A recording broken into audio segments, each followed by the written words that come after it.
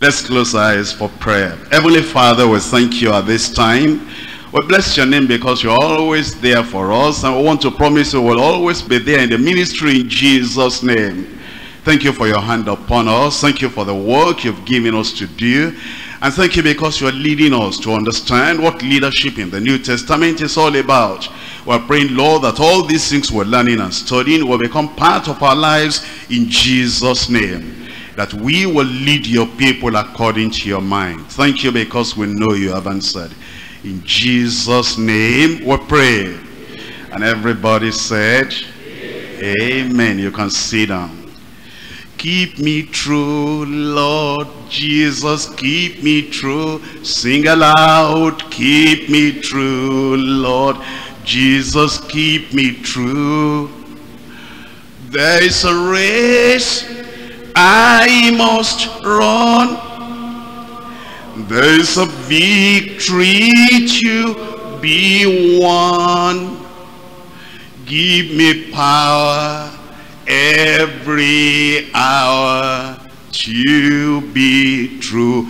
Keep me meek, Lord Jesus, keep me meek. Keep me meek, Lord Jesus, keep me meek. There is a race I must run. There is a victory to be won. Give me power every hour to be meek. Keep me calm, Lord Jesus, keep me calm. Keep me calm, Lord Jesus, keep me calm. There is a race I must run. There is a victory to be won.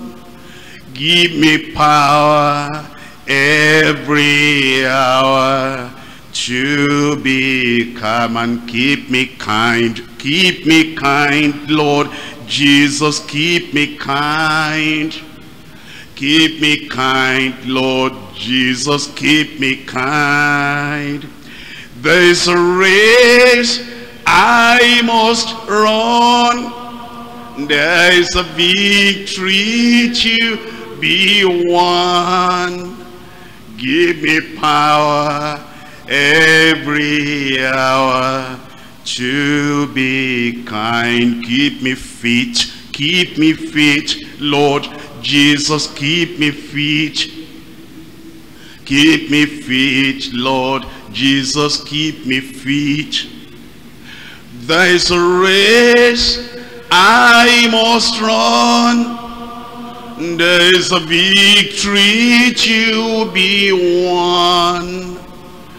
Give me power every hour to be fit. Now keep me true, Lord Jesus, keep me true. Keep me true, Lord Jesus, keep me true. There is a race I must run. There is a victory to be won. Give me power every hour to be true. Amen. We're looking at Luke chapter 19. We're looking at verse 10. Luke chapter 19, looking at verse 10. For the Son of Man is come to seek and to save that which was lost. The Lord shows us the very height and the very model and the very standard and the very measure of what a leader should be. And according to the New Testament standard, Jesus Christ is the leader we ought to follow. And is the leader we ought to emulate. In fact, he said, follow me and I will make you fishers of men. And the Lord Jesus Christ takes up each of us because he wants to make us the fishers of men. He wants to make us the leaders we ought to be. In making us, there's a process. One, he melts us. and how Peter was melted when he met the Lord. And he said, depart from me, O Lord, I'm a sinful man. And how Isaiah was melted when he saw the vision of the Lord. First of all, in the process of making us, he melts us. And then he molds us. In the process of making us the kind of leaders we ought to be, he molds us. You remember that vessel that was in the house of the potter. And as Jeremiah was watching, then that vessel was merged in the side and in the hand of the potter. And then he said, Jeremiah, if the potter is going to make another thing, and then remolds that thing again, and eventually he said, go back to the house of Israel. Can I not do to you what I've done to this vessel, says the Lord? He melts us and he molds us. Not only that he made some molds, he does another thing, and that is that he mentors us. And in mentoring us, that's where the correction comes. That's where the instruction comes. That's why the encouragement comes. That's why the delegation comes. That's where the supervision comes. Because he wants to so mentor us as to be able to reproduce himself in us. In mentoring us, eventually he matures us. And he says, you are not there yet. And that's why we have all these conferences. That's why we have all these meetings, the leadership planning meeting, because he wants to mature us, that will be the kind of people and the leaders and the servants that we ought to be. And eventually it brings us to the very measure of the stature of the fullness of Christ. And so we find the Lord Jesus Christ, whom we ought to follow in our leadership style. And he said he's the Son of Man. He comes to seek and he comes to save that which was lost. And you'll find that if we're leaders, we ought to be in the business of seeking the people. Yes, we're seeking the lost, but we're also seeking some believers that are hidden away, and they do not know their way into the fold and into the ministry. And just like we have learned in all this series, when you get back home, you're looking at some of the leaders that are hiding, and some of the leaders that are just hidden away with the multitudes of the people. You're searching for them, you're seeking for them, so that you'll bring them in the hand of the Lord, and they also will begin the process of making them, melting them, molding them, maturing them, mentoring them, until they come to the fullness of the stature of the Lord Jesus Christ in leadership. We're looking at Acts of the Apostles chapter 11. Acts chapter 11. And I'm reading from verse 25. Acts 11 verse 25. Then departed Barnabas to Tarsus for to seek Saul. For to seek Saul. Saul had been born again. He wasn't Paul yet. He was still Saul. But he had been born again. His life had been changed and transformed.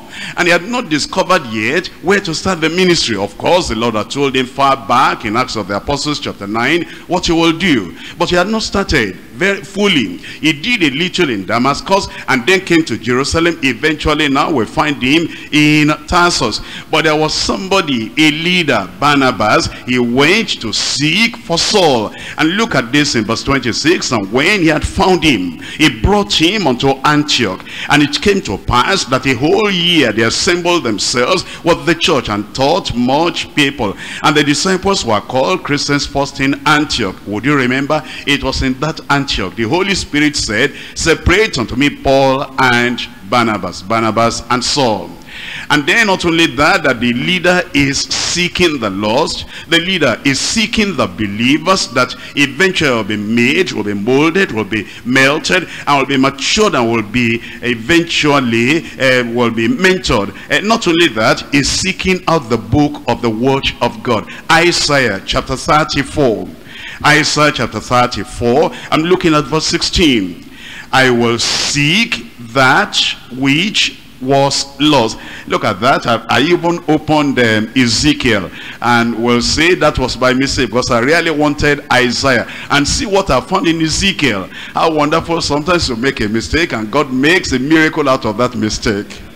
Look at this now. We're going to look at Ezekiel. This is just extra. This is not in my note. In Ezekiel chapter 34, I'm looking at verse 16. I will seek that which was lost, and bring again that which was driven away, and will bind up that which was broken, and will strengthen that which was sick. But I will destroy the fat and the strong. I will feed them with judgment. Now let's go to Isaiah. In Isaiah chapter 34, we're looking at verse 16. Isaiah chapter 34, verse 16. Seek ye out the book of the Lord, and read.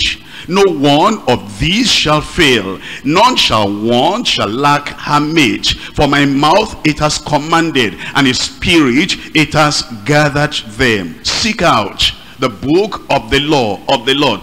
That's what a leader will do. A leader needs the word of God, and you'll seek out the book of the word of God. In Nehemiah chapter 2, Nehemiah chapter 2, we're looking at verse 10. Nehemiah chapter 2, reading from verse 10.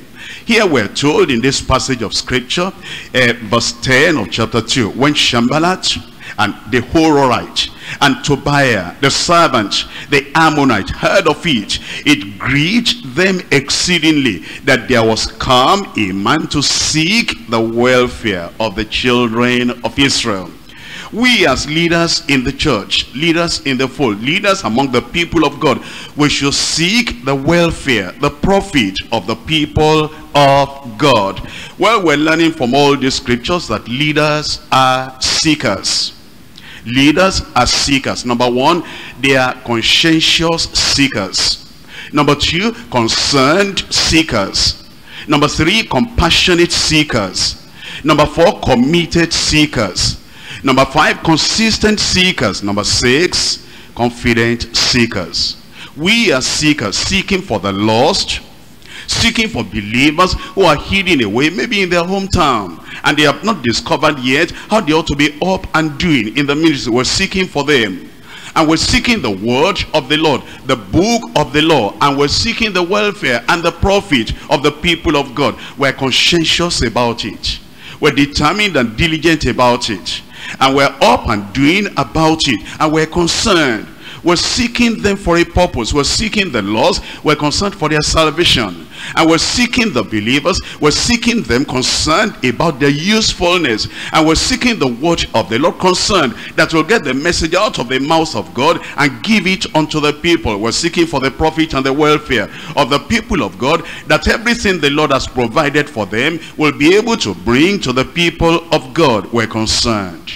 We're compassionate, and it is our compassion that drives us, that moves us, that stirs us up within, making us to go after those people because we have compassion on them, seeking them, and we're committed to it. We'll not allow any other thing to distract us, and will not be sidetracked, or will not be kind of diverted to another thing. This is what we call committed seeking, and we're consistent about it. We did it yesterday, we're going to do it today. We do it today, we're going to do it tomorrow. We're consistent about it, and we're confident. He that seeketh findeth, and to him that knocketh it shall be opened.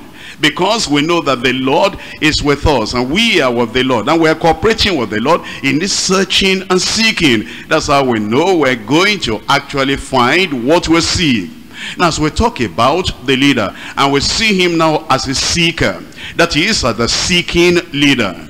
Let me go over it again. Number one, the seeking leader is seeking the Lord. Seek ye the Lord, and see ye meek of the earth. We're seeking the Lord. We want to find out, what does he have for me? What does he have for me to succeed in the ministry? Number one, seeking the Lord. Number two, seeking the law of the Lord. Isn't that what Ezra did? In Ezra chapter 7, looking at verse 10. Ezra chapter 7, verse 10. For Ezra had prepared his heart to seek the law of the Lord, and to do it, and to teach in Israel statutes and judgments. You seek the Lord. You're seeking the law of the Lord. And then number three, you are seeking the lost. Number four, we seek light for those who sit in darkness and in the shadow of death. We're seeking the light of the gospel for them. Number five, we're seeking life for those who are fainting on the top of every street. And we're praying for them. And we're asking the Lord that the Lord will give them life because they are fainting. Number six, we seek love in all, with all, and for all. We seek love in all. In all the people we meet, we're seeking for the love of God to come in them, to be born in them, and to be stirred up in them, and to flow through them, and to operate through them. We seek love in all. Not only that, we seek love with all. All the people we relate with, all the people we interact with, all the people that we're working with, we're seeking love with all, and we're seeking love for all. All the families that are represented in our congregation, we're seeking love for them, that the Lord will cement their family relationships with the love of God. Actually, from all this, we understand no one can be a leader after God's own heart without being a seeker. No one can be a leader after God's own heart without being a seeker. I divide the message to 3 parts. Number 1, the priority of a kingdom seeking leader. The priority of a kingdom seeking leader. Number 2, the passion of a soul seeking leader. The passion of a soul seeking leader. Number 3, the perseverance of a treasure seeking leader. The perseverance of a treasure seeking leader. I come to number 1, the priority of a kingdom seeking leader. In Matthew chapter 6, looking at verse 33. In Matthew chapter 6 verse 33, here are the words of the Lord Jesus Christ, as he tells us, but seek ye first the kingdom of God and his righteousness, and all these things shall be added unto you. The Lord is telling us that if we're members of the body of Christ, if we're children of God, and if we're citizens of the kingdom of God, and if we're the followers of the Lord Jesus Christ, there is something that ought to be the priority in our lives, priority in our ministry, and priority in everything that we do. We're seeking the kingdom of God, and we're seeking that first. We bring that as number 1. We make that the priority, seeking first the kingdom of God. Not only that, and his righteousness, the righteousness of the kingdom. And the righteousness that comes by the grace of God, that's the righteousness of the kingdom. The righteousness that comes through the atonement of the Lord Jesus Christ on the cross of Calvary, through the cleansing of the blood of the Lamb, that comes to us, not something we're struggling to have, not something that we're working out, not something that we're generating with our own human resources, but something that is coming from Calvary through the Lord Jesus Christ into our lives. That's the righteousness we're talking about. And it says we seek that righteousness, and we're seeking it from the Lord. Ask and it shall be given you, and seek and ye shall find, and knock and it shall be opened unto you. For everyone that asketh receiveth, and he that seeketh findeth, and to him that knocketh it shall be opened. It tells us then, seek that first, the kingdom, and seek that righteousness, and then all the other things shall be added unto you. In this area of seeking, let's look at something in Jeremiah chapter 45. Jeremiah chapter 45, and we're reading from verse 5. Jeremiah chapter 45 verse 5. And seekest thou great things for thyself, seek them not. How the people that come into the kingdom, how they ought to realize, how the people that are called to the service of the Lord and to leadership ought to understand that there's something when you come into the kingdom and the Lord has raised you up to be a leader. All the goals you are setting, all the dreams you are having, all the intentions and the plans you are making, you know, sometimes we major so much on planning, and we always remind ourselves, he who fails to plan is planning to fail. And then with that cliche, that is, with that statement, we go out and we say, I am planning, I'm reaching for the mountain, and I'm reaching for the greatest, and I'm going to be the greatest man, the greatest preacher, and the greatest leader in the universe, in this whole world, at this time, in this generation. Wait a minute. That thing you are planning to do, and that thing you are planning to achieve, what's the purpose for that? What's the reason for that? Why do you want to be the greatest leader? Is it for yourself? As somebody was praying with his wife, and they wanted to go to a crusade. And as they were going to the crusade, you know, they need to pray. And of course, everybody knows that you ought to pray. and praying with the wife. What a wonderful thing when your wife can be united with you, and then you are praying. And this man, that man is gone home to glory now. His name is Harry Greenwood, and he was praying with the wife. I had this directly from him himself. He said, oh Lord, we're going for the crusade. Save souls today, save souls today. And then he added something, that everybody may know that you are using Harry Greenwood mightily. And the wife stopped him and said, why did you say that? We want God to save souls, but we're not wanting God to save souls so that the people will know that God is using you. That's not the purpose. And he said, my wife, I'm sorry, it was in my heart. I didn't want to hide it. And because it was my heart, I needed somebody to correct me. That's why I said it out, so that you can hear and challenge me. And because it had been coming to my mind most of the time, I felt I should say it out so that somebody will hear and cut me short and say, don't do that again. Now that you have told me, I know what direction to go. There are many people that are seeking something for themselves, and we're to seek the kingdom and its righteousness. We're not seeking those things for ourselves. Actually, you will understand that there were people that were all they were seeking was just for themselves. And when Jesus saw that kind of attitude, the Lord was bothered. The Lord was concerned that it's good to seek, but what's the reason for your seeking? What's the reason for you to, I want this, I want this, I want that? What's the reason for that? In John chapter 5. John chapter 5, in verse 44. How can ye believe which receive honor one of another, and seek not the honor that cometh from God only? You want to be used of God? Great. Are you seeking honor for yourself? Are you seeking glory for yourself? Are you seeking the expansion of your own kingdom? Are you an empire builder, or you are the kingdom seeker?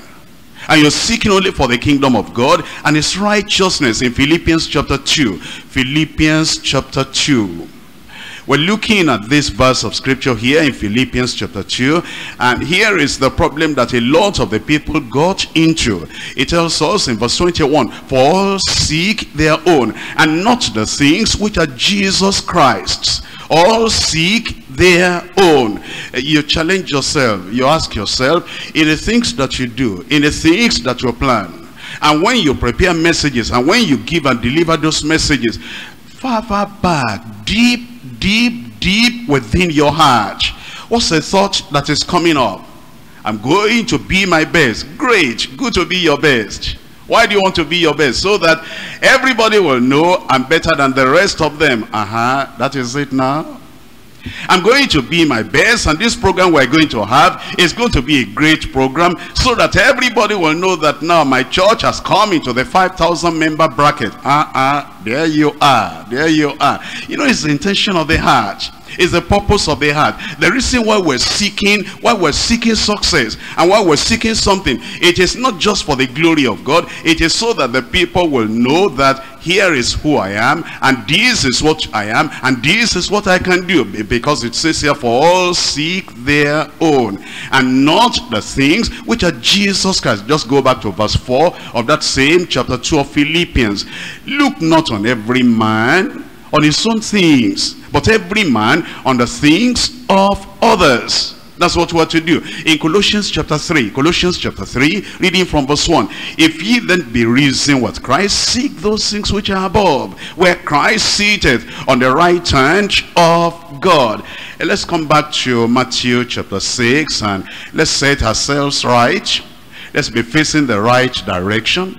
Let's be thinking about the right thing. Let's seek something good for a good purpose and for a good reason.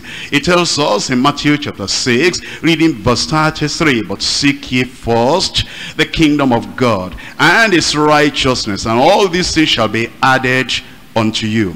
We're seeking the kingdom. How do we seek the kingdom, by the way? We're seeking the kingdom after we have been born again. We're seeking for the glory of the kingdom, the expansion of the kingdom. In John chapter 3, verse 3.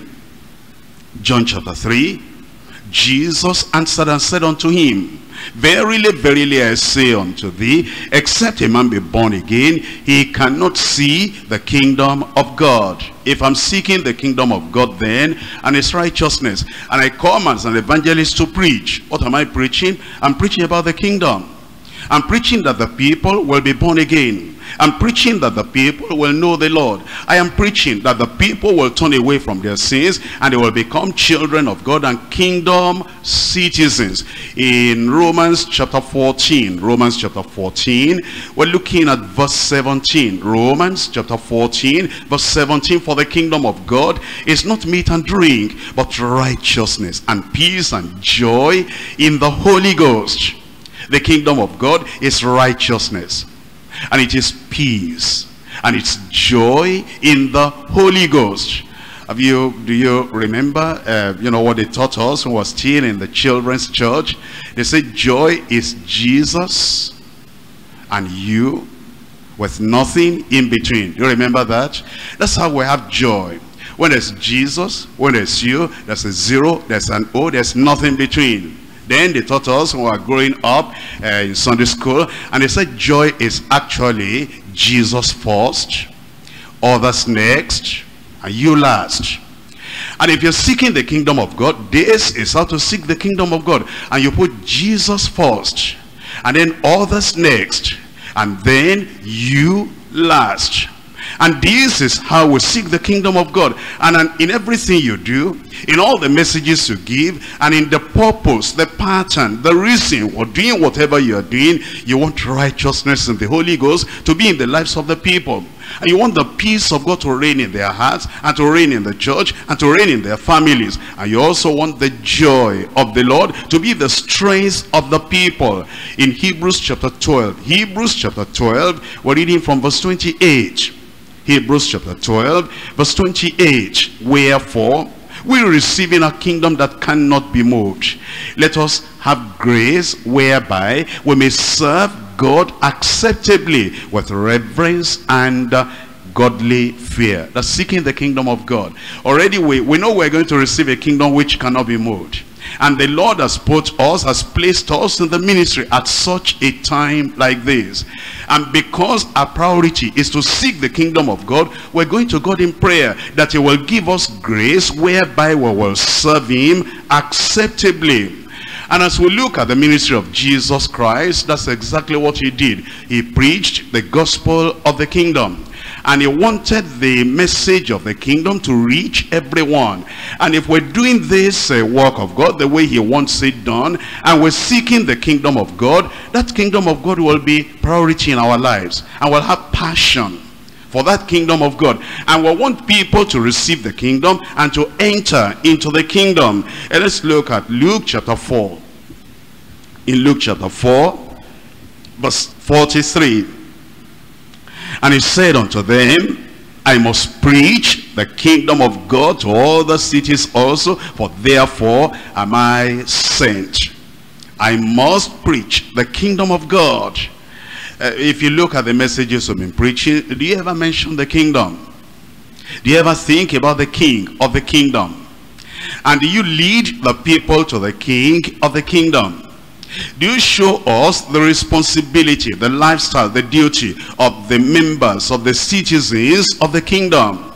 But Jesus Christ preached the gospel of the kingdom.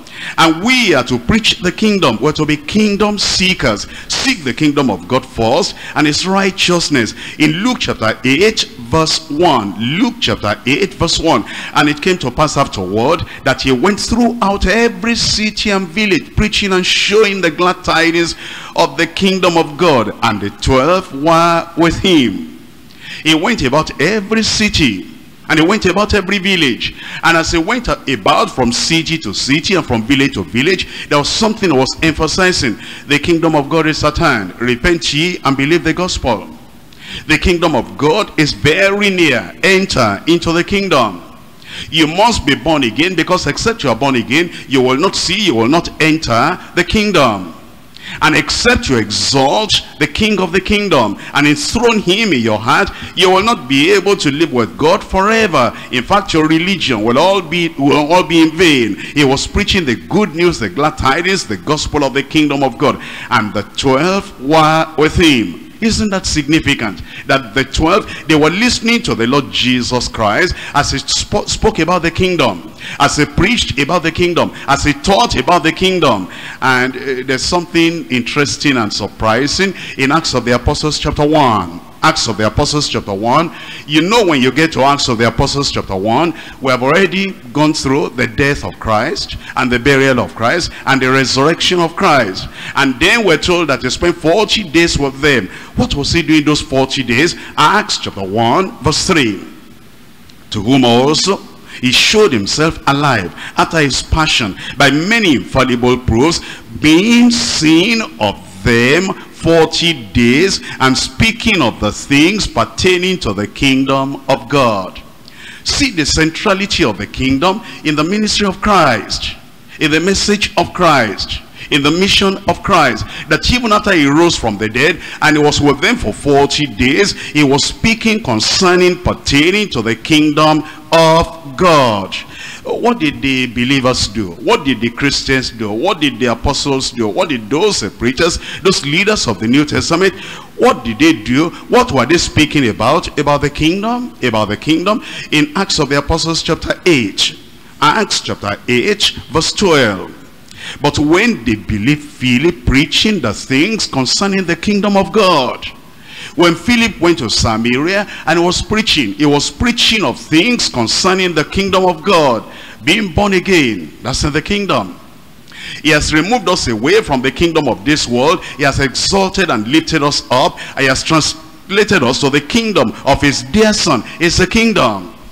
And he wants us to live a righteous life. The righteousness of the citizens of the kingdom is still the kingdom. And then the power of the kingdom, the Holy Ghost coming upon us, so that we'll be able to be right, good witnesses, effective witnesses concerning the king of the kingdom. It is the kingdom. And when Philip went to Samaria, here is what he did. He was preaching to them the things concerning the kingdom of God and the name of Jesus Christ. And they were baptized, both men and women.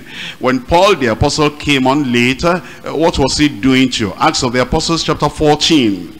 In Acts chapter 14, let me read from verse 21 so you get the background to this thing.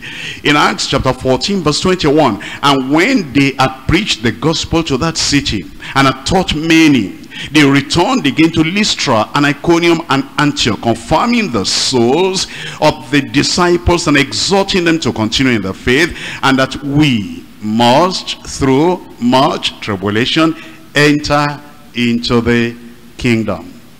There's a present kingdom, there's a spiritual kingdom, and yet there is a coming kingdom. And the present kingdom, which is the spiritual kingdom, we enter by being born again. But then there is the kingdom that is to come. Thy kingdom come. And that kingdom we're going to enter through much tribulation, trial, problem, persecution.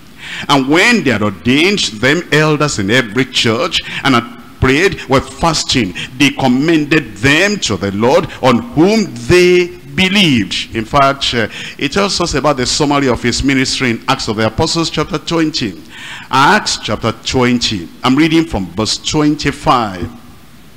Acts chapter 20 verse 25. And now behold, I know that ye all among whom I have gone preaching the kingdom of God shall see my face no more. He summarized all that he has been doing, and he said, I've been going around. What have I been doing as I came around? Whether it is Ephesus, whether it is Iconium, whether it is Lystra, whether it is Thessalonica, anywhere I've gone, whether it is Philippi, in the province of Macedonia, what have I been doing? I have been preaching the kingdom of God. And he said, now I'm giving you a farewell message, a final message. And it says, I've gone around preaching the kingdom of God. You'll see my face no more. Wherefore I take you to record this day that I am pure from the blood of all men. For I have not shunned to declare unto you all the counsel of God. All the counsel of God, but that in relationship to the kingdom of God. Take it therefore unto yourselves and to all the flock, over the which the Holy Ghost has made you overseers to feed the church of God, which he has purchased with his own blood. For I know that after my departing shall grievous wolves enter in among you, not sparing the flock. Also of your own self shall men arise, speaking perverse things, to draw away disciples after them. Those are the people again, seeking glory, seeking honor, seeking expansion of their own kingdom. Empire builders they are. And all they want is just for them. They're not seeking for the glory of God. And they're not seeking for the honor of God. And they're not seeking for the expansion of the kingdom of God just for themselves. And they want to rake together, gather together what other people have labored and what other people have brought into the kingdom. They want to extract those people, gather those people, set them apart just for themselves. And here it says, because I know the people will come up after I've departed, and then they'll be gathering disciples after themselves. Therefore watch and remember that by the space of 3 years I cease not to warn every one night and day with tears. And now, brethren, I commend you to God and to the word of his grace, which is able to build you up and to give you an inheritance among all them which are sanctified. You understand then what we're to do. In fact, this Paul the apostle, right to the end, I read to you from Acts of the Apostles chapter 1. The very beginning of Acts is the kingdom of God, and all through we've been going on now is the kingdom of God, and we come to the last chapter of the Acts of the Apostles. It is still the kingdom. It is still the kingdom. And this is how to seek the kingdom. Seek the kingdom of God and his righteousness first. Preach it.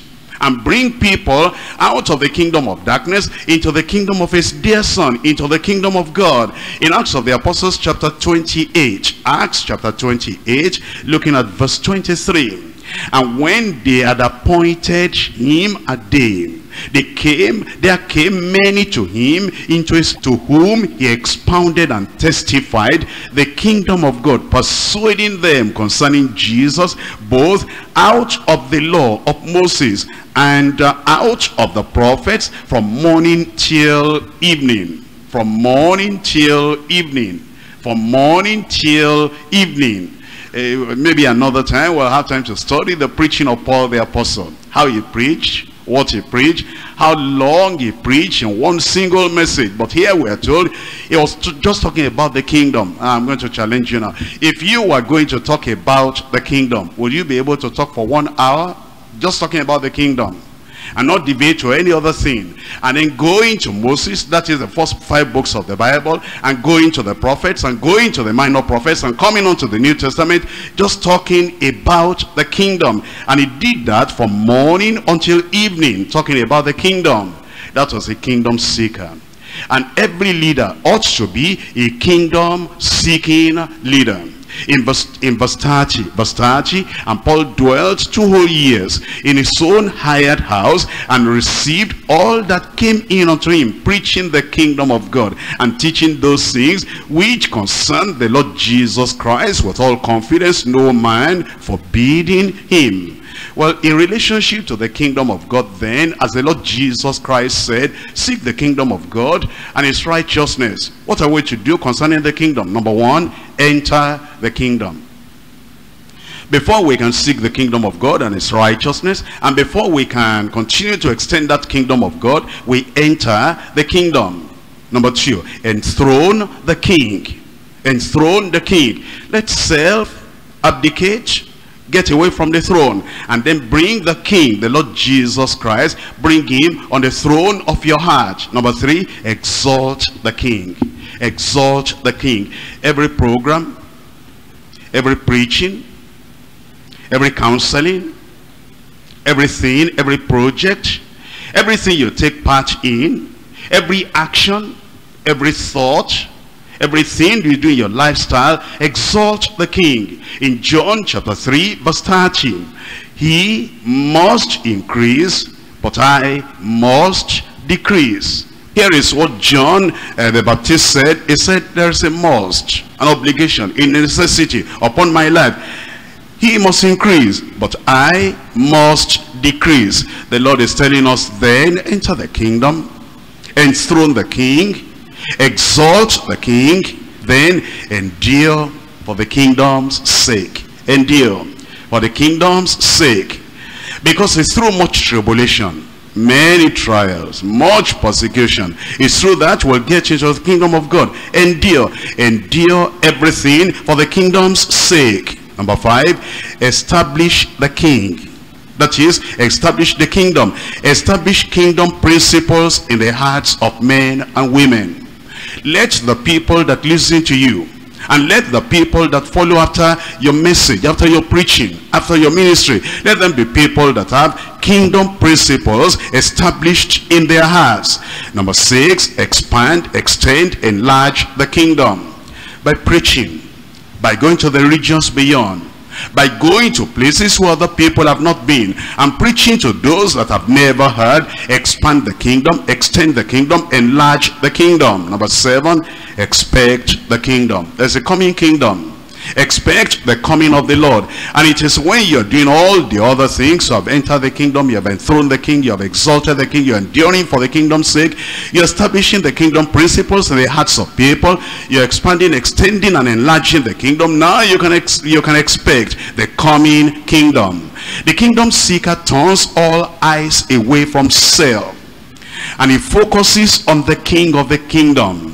Any ambition which centers around and terminates upon oneself is unworthy. Any ambition, any goal, any project, any dream that you're having that centers around yourself and terminates in yourself is unworthy. But an ambition which only is seeking the glory of God as its center is legitimate and praiseworthy. I come to number 2, the passion of a soul-seeking leader. The leader is a seeker. Number 1 is seeking the kingdom, but number 2 is seeking for lost souls. In Luke chapter 19, I'm reading from verse 10. Luke chapter 19, verse 10.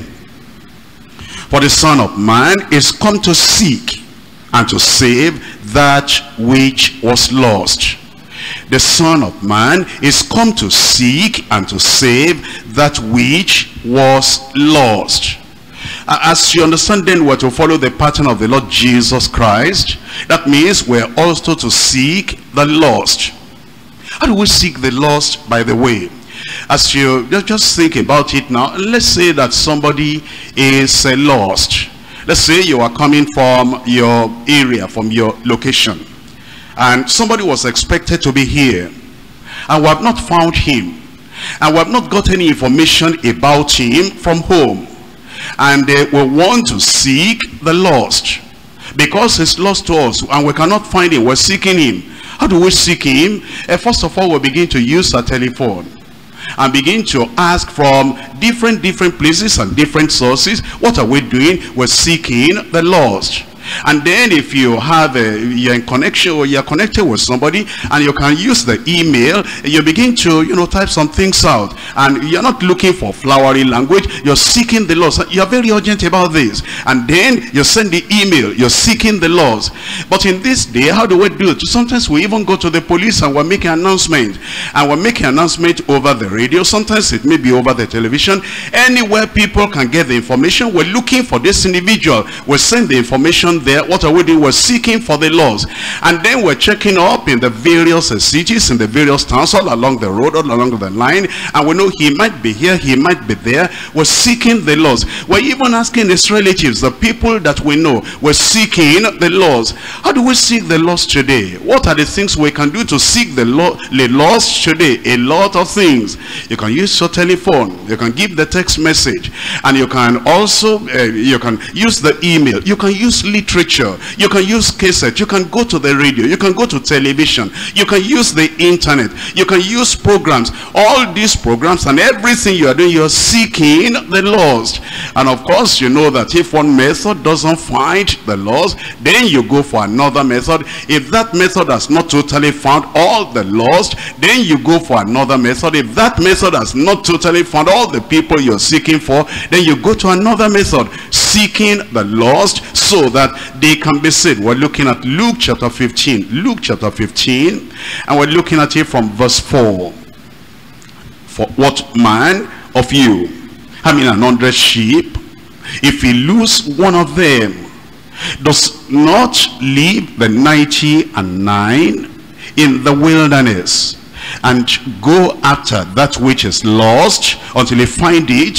He goes after that which is lost and find it. There's something we learn here, that is mobility. Mobility. We cannot sit down in one place and say we're seeking the lost. You know that the Lord Jesus Christ said this one solitary single sheep had been lost, and you know you are responsible for this sheep, and you know that this sheep belongs to your fold, and that sheep should belong to that congregation, and it's not there, and she's not there, and you're seeking. If you're seeking, it says he will leave the 99. He will go after the lost until he find it. Would you notice those words there? The first word is leave. The second word is go. And the third word is until he find it. You know, if we are passive, and we're quiet, and we're static, and we're not moving at all, we'll not be able to seek the lost. But the Lord is telling us, leave, and then go, and keep on going until you find that which is lost. I'm sure you understand here when it says 100. 100 is giving us as a whole number, as a totality. And it's saying, what if you have a whole nation, and even 99% of that whole nation, they are saved in the fold, and it's only 1% that is not in the fold? Will you not leave the 99 in the security of the fellowship of one another, and then go after the 1% that are not in the fold yet? 99 already saved, and only 1%. What a message the Lord is giving us, that even if 99% of our community had been saved, the 1% remaining, we should still have passion and concern for them, and still reach out to them and go and seek for them until they are saved. But what if you turn it around, and then you understand 99% of our world has not been saved, 99% of your community has not been saved? All likelihood, it's likely that only 1%, or even less than 1% of your community, of our country, of our state, of every nation has been saved, really born again, or maybe in our church. And then the 99% outside. If we are to leave the 99%, the security of the fellowship, and then to go after the 1%, how much more when you only have 1%? Shouldn't you go after the 99%? You know, sometimes as we talk about our adopted nations, that we're to go to those adopted nations, there are some people that they are here in our country, and they stay with their congregation, and the overseer, the national overseer from that country, is sending to them, when are you going to visit us? Oh, we are coming, we're planning. But my brother, that's what you told me 3 years ago, and since 3 years you have not come. Oh, my brother, you don't understand. There is a lot we're doing here. We have some, you know, the responsibility here in our local church here, in our state church here. The responsibility is so much. Yes, can't you just think about us as the 1%?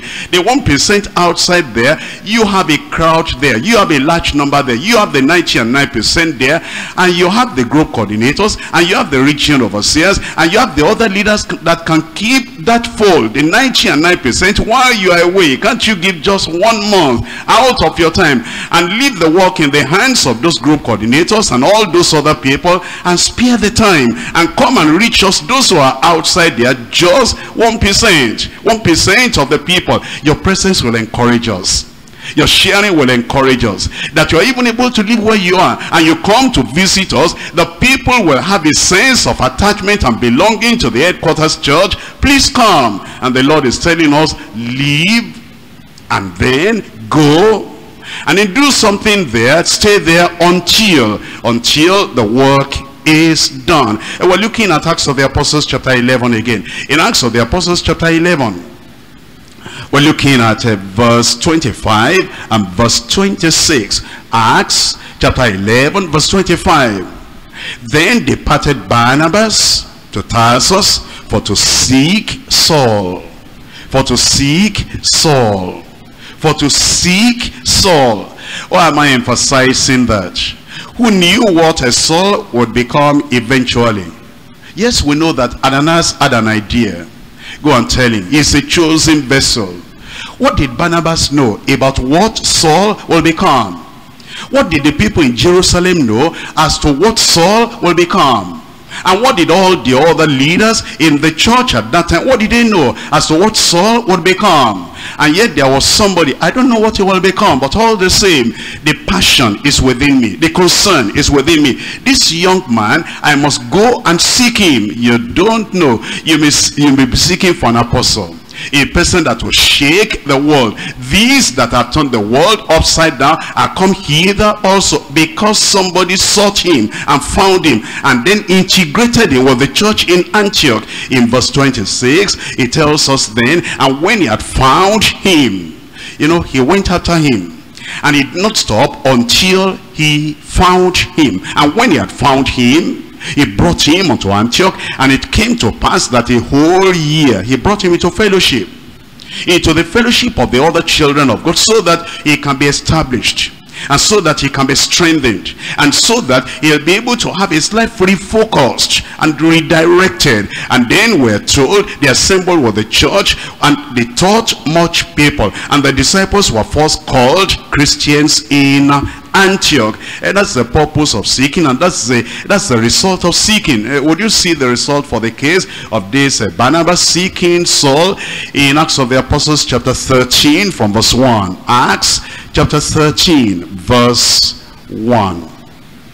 Now there were in the church that was at Antioch certain prophets and teachers, as Barnabas, number one, first, and Simeon that was called Niger, and Lucius of Cyrene, and Manaen, which had been brought up with Herod the Tetrarch, and Saul. At this time it was still last, but the last shall be first. And Barnabas was still first.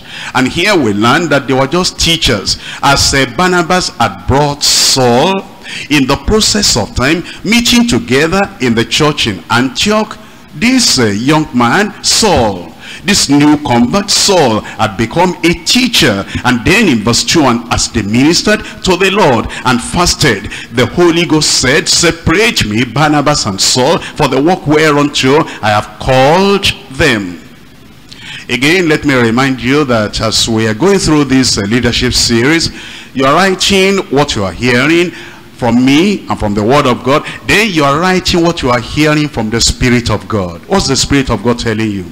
Is there a Saul that if you will go after that Saul and seek him out and bring him into fellowship and make him feel welcomed in the fellowship, and then help him in the first few days of instability, of not having any friend in that fellowship, you help him to be established there. And then eventually you don't leave him until you help him to become a teacher, and until the voice of the Lord through the Spirit of God and through the leadership of the church is saying, separate unto me so and so and the Saul. And this person you are bringing to there eventually becomes a teacher, eventually becomes an evangelist, eventually becomes a missionary, eventually becomes an apostle, and eventually becomes a master builder for the kingdom of God.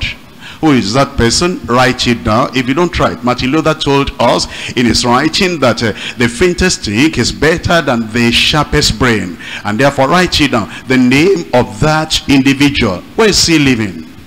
When last did you see him? Or if he's been in the fellowship, just hidden away in the fellowship, who is helping him, trying to get him out of the crowd and singling him out so that he can become another Saul of Tarsus, a Paul, an apostle. Therefore, let us go after them and let us seek them. And in this Paul, the apostle, eventually came into the ministry, and he was really ministering to the Lord.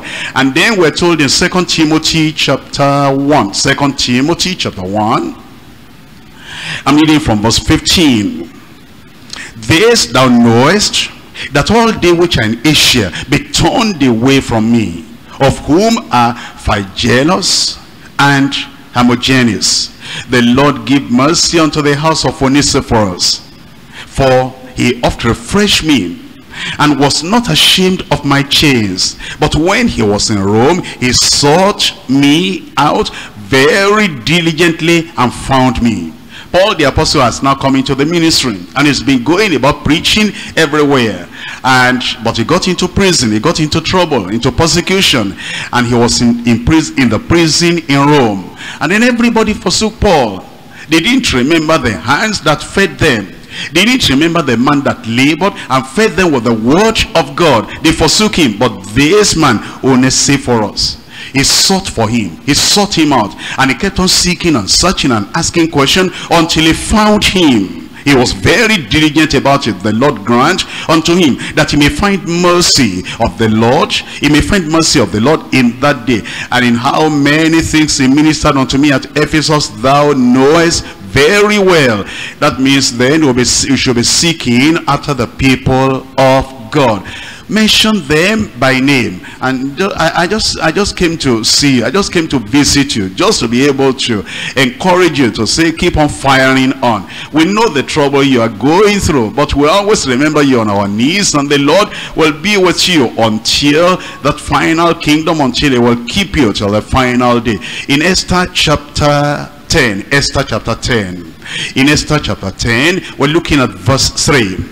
And Mordecai the Jew was next unto King Ahasuerus, and great among the Jews, and accepted of the multitude of his brethren, seeking the wealth of his people, and speaking peace to all his seed. The seeking we're talking about is not limited to just the apostles. It's not limited to just the preachers. It's not limited to just the pastors. There are some people like Mordecai, and they're very close to the presidency. There are some people like Mordecai, they're very close to the governor. There are some people like Mordecai, they're very close to the state house. There are some people like Mordecai, they're very close to the decision makers in the land. And even though they may not be coordinators or group coordinators, because their activities in the presidency, or their activities in the state house, or their activities in the government will not allow them to have all the time to be coordinator, group coordinator, or maybe a preacher. And yet they are in that place at such a time like this, that they are seeking for the welfare and the profit and the promotion and the progress of the people of God and of the church of the living God.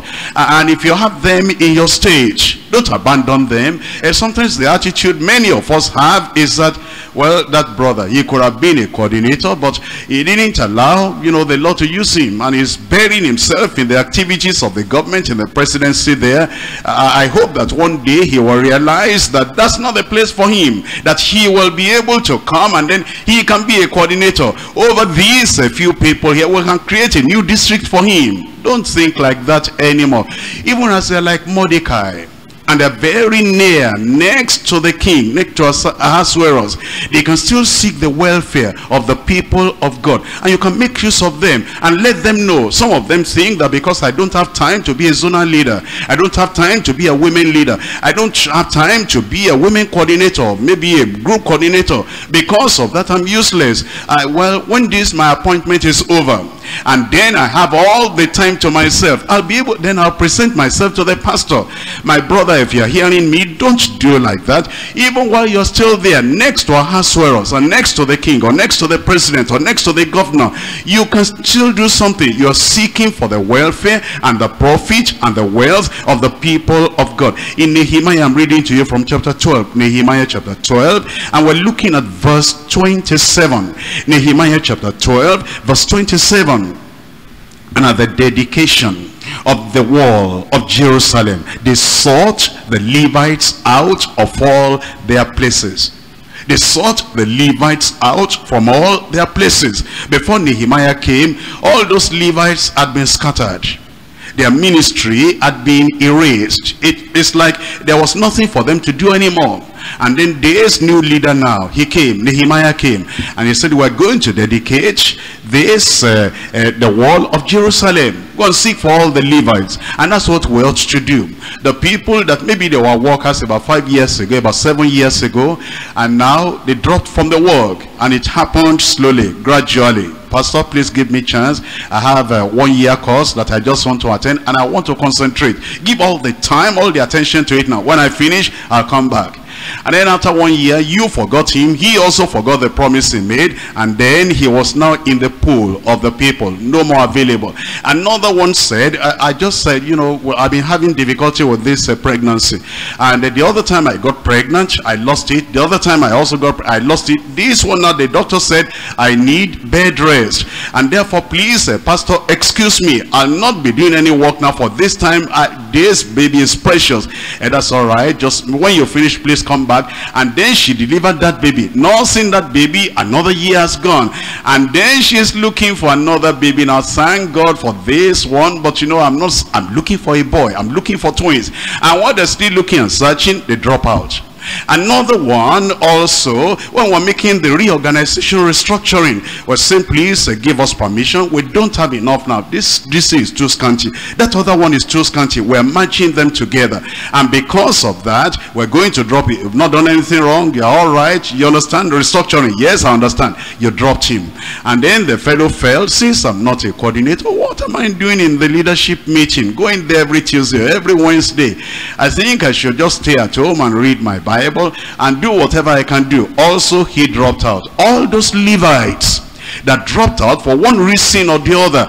Now that we're learning all this, look at what Nehemiah did. At the time of the dedication of the wall of Jerusalem, he sought out all the Levites from all their places to bring them to Jerusalem to keep the dedication with gladness, both with thanksgiving and with singing with cymbals and psalteries and with harps. Let us go after them and seek them and find them and make use of them. A Christian leader then, with the mind and the motive of Christ, is a seeker. What does he seek? Number one, is a people seeker. He's seeking for people, like Barnabas sought for Paul, and like Nehemiah sought for the Levites, the people seeker. Number two is a passionate seeker. Is a passionate seeker. If he's seeking after you, when he gets, you can see his passion. You can read his passion on his, as he's springing on his feet, and he's running after you and seeking after you. A passionate seeker. Number three, a purposeful seeker. He has a purpose. He has a purpose.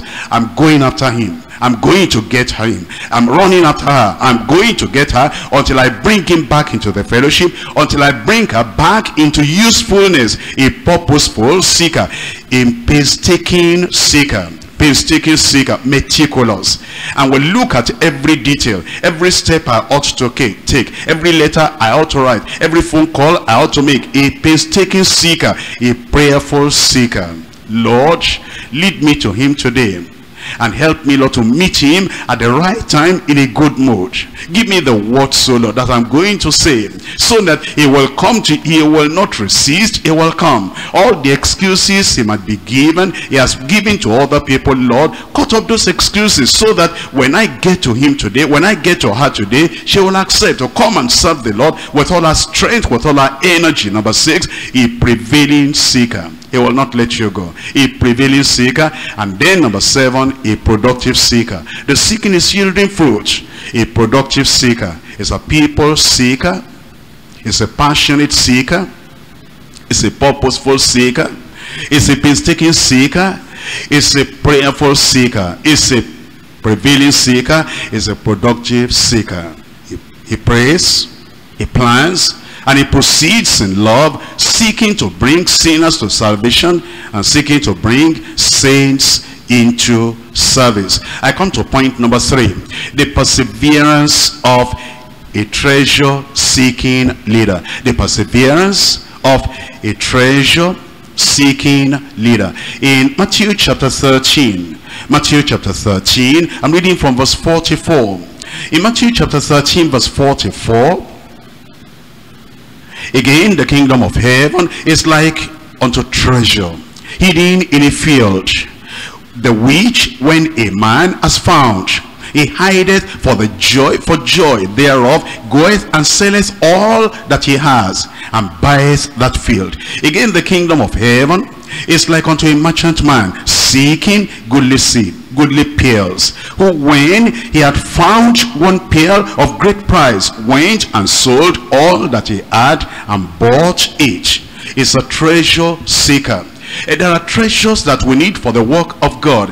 And as a child of God, you want to have that treasure in your life. You want to have that treasure in your ministry. You want to have that treasure so that you can be successful in the work the Lord has called you to do.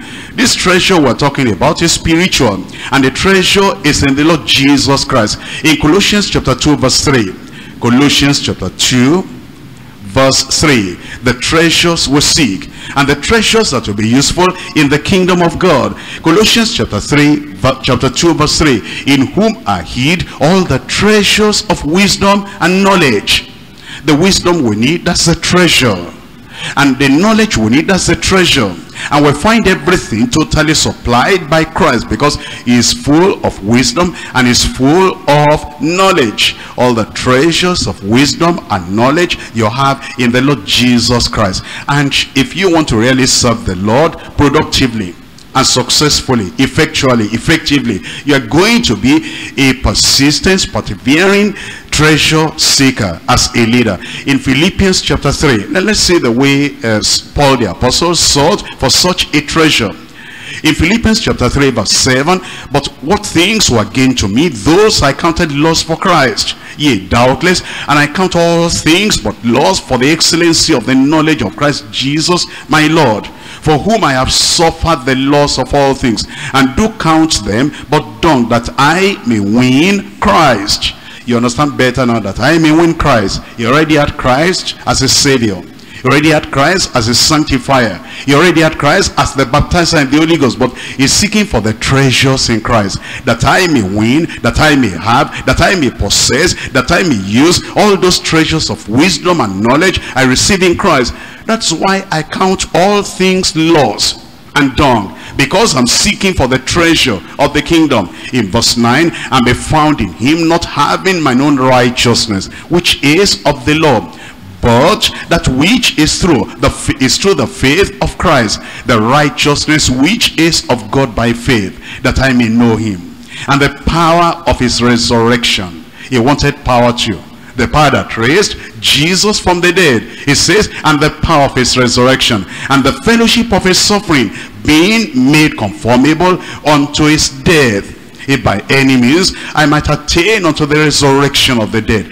Not as though I had already attained, either were already perfect, fully matured and fully made perfect, but I follow after. That's the perseverance, that's the persistence, that's the passionate seeking. I follow after, if that I may apprehend that for which also I am apprehended of Christ Jesus. Brethren, I count not myself to have apprehended, but this one thing I do, forgetting those things which are behind, and reaching forth unto those things which are before. I press toward the mark for the prize of the high calling of God in Christ Jesus. And that's the attitude we ought to have, seeking for wisdom.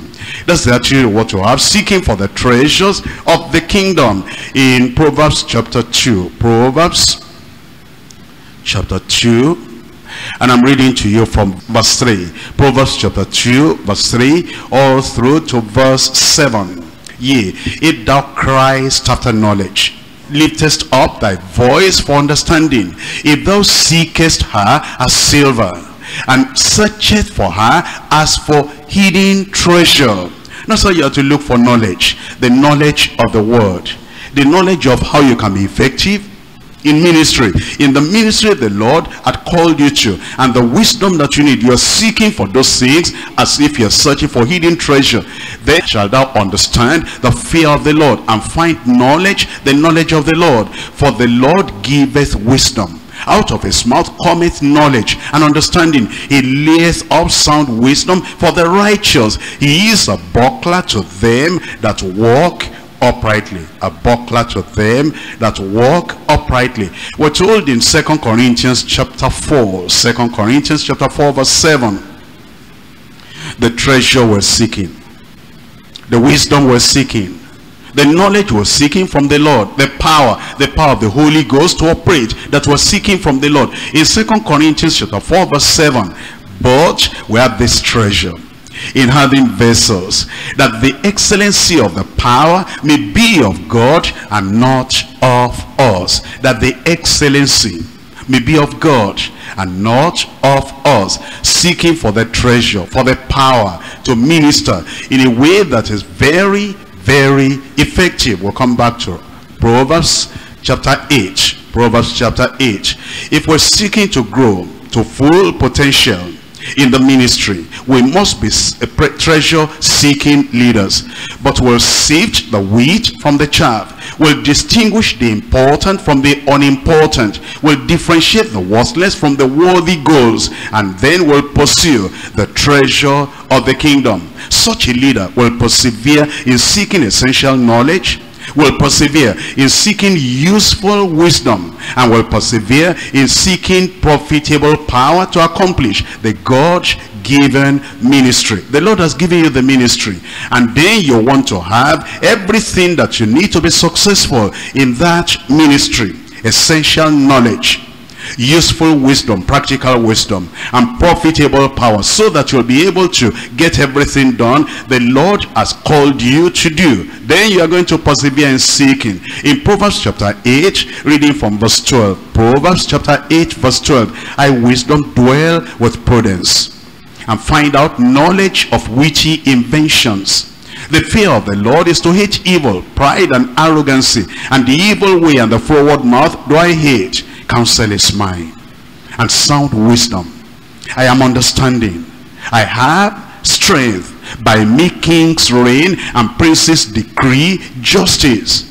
If the kings cannot do without this kind of practical, useful, profitable wisdom, how about you and how about me? That's why we should be seeking from the Lord, passionate in that seeking. By me princes rule, and nobles, even all the judges of the earth. I love them that love me, and those that seek me early shall find me. Riches and honor are with me, yea, durable riches and righteousness. My fruit is better than gold, yea, than fine gold, and my revenue than choice silver.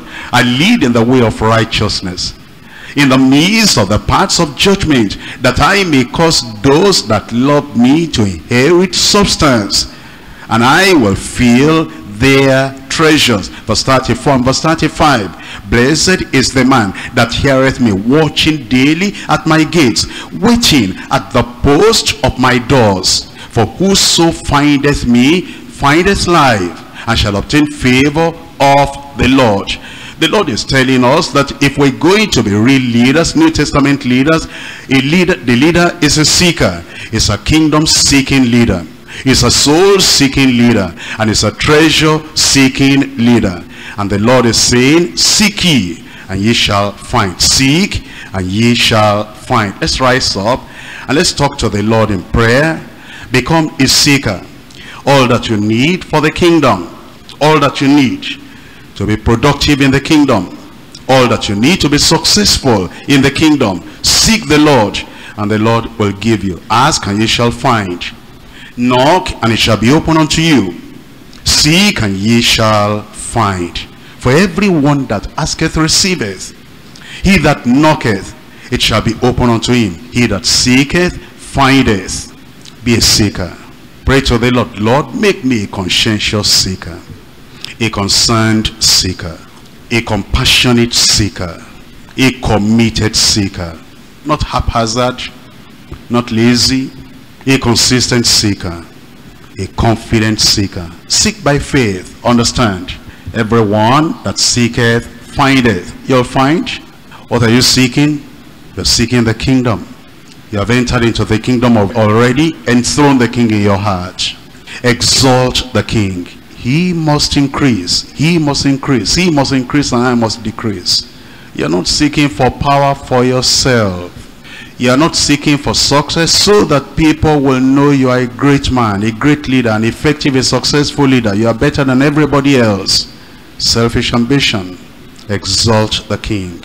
Endure for the kingdom's sake.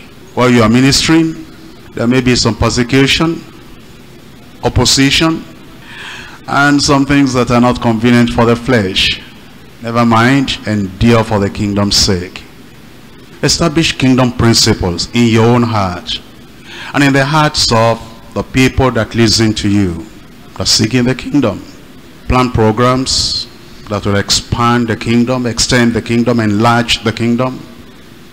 And while you're serving the Lord, expect the King, the Lord, to come anytime. Expect the kingdom. Have interest in people. It's wonderful to know the Bible, to read the Bible, to love the Bible, to seek for knowledge in the Bible. Love people too. And seek after them. Sinners, seek them so they can be saved. How about believers, members of your church? Seek after them and make them useful in the kingdom of God.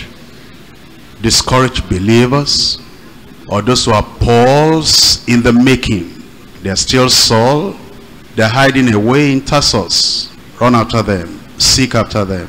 Write their names down. Seek them. Be passionate about it. Purposeful about it. Painstaking about it. Prayerful about it. Keep on seeking until you prevail on them.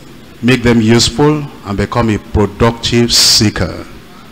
Be a treasure-seeking leader. The treasure of wisdom. The treasure of knowledge. The treasure of the power of the Spirit. A treasure-seeking leader. Only then will you have all the wisdom, all the knowledge, all the power to do what the Lord has called you to do. Heavenly Father, we thank you very much for what you have led us into. Thank you for your word. Thank you because you are making us. And in this process of making, you are melting us. You are molding us.